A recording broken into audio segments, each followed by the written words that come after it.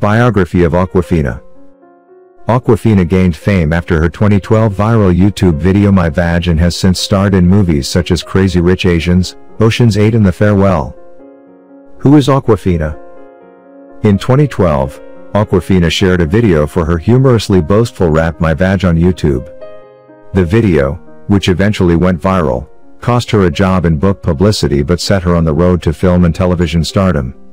In 2018, Awkwafina had key supporting roles in the hit films Ocean's 8 and Crazy Rich Asians. The next year she delivered an award-winning lead performance in The Farewell. She also co-created and stars in the series Awkwafina as Nora from Queens. Early life. Awkwafina was born Nora alum on June 2, 1988, in Stony Brook, Long Island. She is the daughter of Chinese-American Wally and Tia, who came to the United States from South Korea to study at SUNY New Paltz. Tia, a painter, suffered from pulmonary hypertension and passed away when Awkwafina was 4. Following this loss, Awkwafina began using humor to try to dispel the sadness she saw in those around her. She wrote in People magazine in 2019, "I think all the time, what would I have been doing if my mom hadn't passed? I don't think I'd be here, because I think that I had to face a certain level of trauma to be so joyously self-deprecating and so free." Her father and his mother raised Awkwafina in Forest Hills, Queens. She said that as a child, "My every birthday wish was, I want to someday be on TV." Yet she felt the lack of role models who looked like her until a 7-year-old Awkwafina saw Margaret Cho on the small screen. Awkwafina feels that Cho changed my life. If it wasn't for her, I wouldn't be doing this. Lucy Liu was another inspiration. A young Awkwafina waited outside the Saturday Night Live studios to see Liu when she hosted the show. Awkwafina has credited her grandmother, who never fit the stereotype of a submissive Asian woman, with boosting her confidence. "My grandma raised me with unconditional love. People used to make fun of me about my low, raspy voice. I've always had this voice, even as a kid, and my grandma told me, don't ever be ashamed of what makes you weird, because that is why I love you, and that's what makes you special." School and early career. Awkwafina started playing the trumpet in school, a choice she made because it was the loudest instrument available. Too many kids wanted the drums. Her playing got her into Fiorello H. LaGuardia High School, the school that inspired the film and TV show fame, but she agreed with her teachers that she shouldn't pursue a career with the instrument. After graduation, she attended SUNY Albany, where she majored in journalism and minored in women's studies.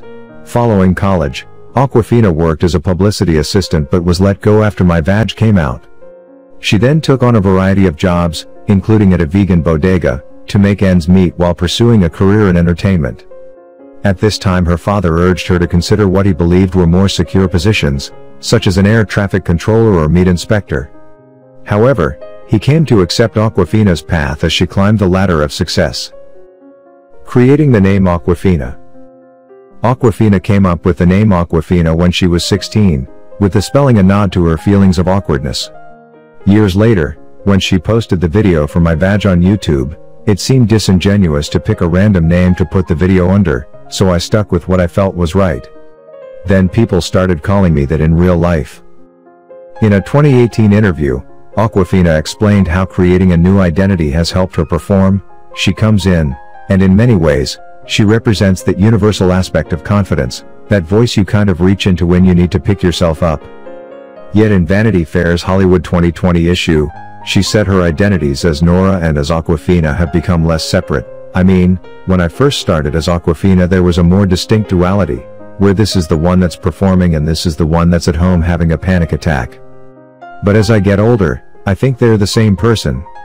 This is the one that this one hides behind, you know?" Music.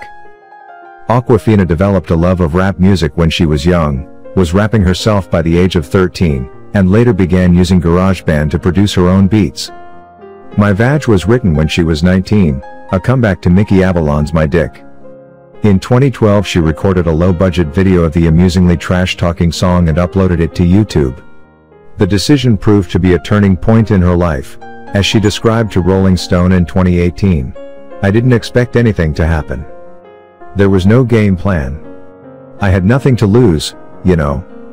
And to this day, Everything that has happened to me, my first movie gig, my first non-music gig, was all from that. Following my vag, Awkwafina put out songs like NYC Bitchy Dollar and Giant Margaritas. Her album Yellow Ranger appeared in 2014.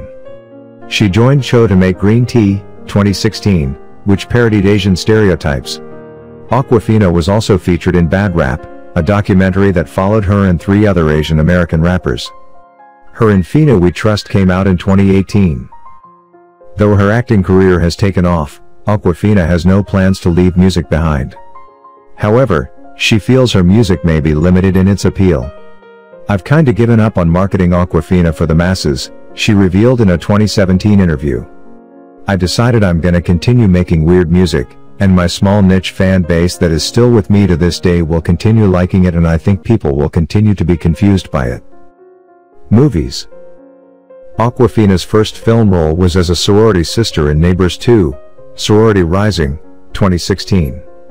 She got the opportunity to audition because Seth Rogen, star of the movie, saw her viral YouTube video. Awkwafina next played one of a group of female stoners in Dude, 2018. Dude's director, Olivia Milch, co-wrote Ocean's 8, and suggested Awkwafina join that movie's all-star cast. Playing Peak Lynn in the blockbuster romantic comedy Crazy Rich Asians brought Awkwafina more fame. However, she did receive some criticism for using a blaccent, when a non-black person appropriates black vernacular, in parts of her performance in the film, and at other points in her career. When asked about the controversy, Awkwafina said, "I welcome that conversation because I think as an Asian American identity as a people, we're still trying to figure out what that is." Awkwafina's star continued to rise with 2019's The Farewell. In her first lead role, she portrayed a Chinese American who struggles with her family's decision not to inform her Chinese grandmother of a terminal cancer diagnosis. Awkwafina has said that the role resonated with her in part because of the early death of her mother.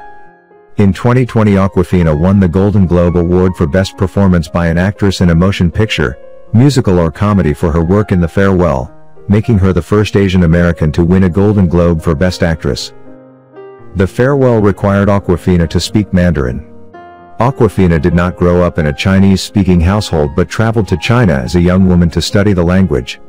She worked on her language skills to prepare for the role, but her character shifted from being a fluent speaker to one closer to Awkwafina's abilities. "I think that it was good," she said of the change, "because a lot of Asian American kids have that level of the language, just a conversational level, but the vocabulary isn't there." TV shows. Awkwafina hosted the offbeat online talk show Talk. In 2014 she appeared on MTV's Girl Code, and the following year was seen on the spin-off Girl Code Live. In 2018, Awkwafina hosted Saturday Night Live. She was the second Asian American woman to do so. The series Awkwafina is Nora from Queens premiered on Comedy Central in 2020. The show, a semi-autobiographical take on Awkwafina's family and life in New York City, was renewed for a second season before its debut. Book. Awkwafina's NYC, a guidebook for New York City that focused on areas off the beaten path, was published in 2015. As a role model. "There are young Asian girls that really look up to me, and I say that in the most non-cocky way ever," Awkwafina told Elle in 2018. "You have to represent them well, and in doing so you can't be controversial in a way that is ignorant." Bearing this responsibility in mind, Awkwafina is thoughtful about her career. For example, when asked to speak with a fake Asian accent during an audition, she walked right out of that. Accents in certain scenarios for characters might be necessary, but if it's not doing it in a way that's good, it's just wrong. Yet she's also acknowledged, turning down roles, I think, is a thing of privilege. Awkwafina, therefore, intends to use her voice and position as best she can.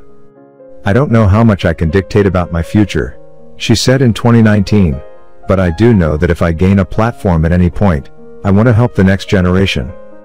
It doesn't end here. It has to keep going on."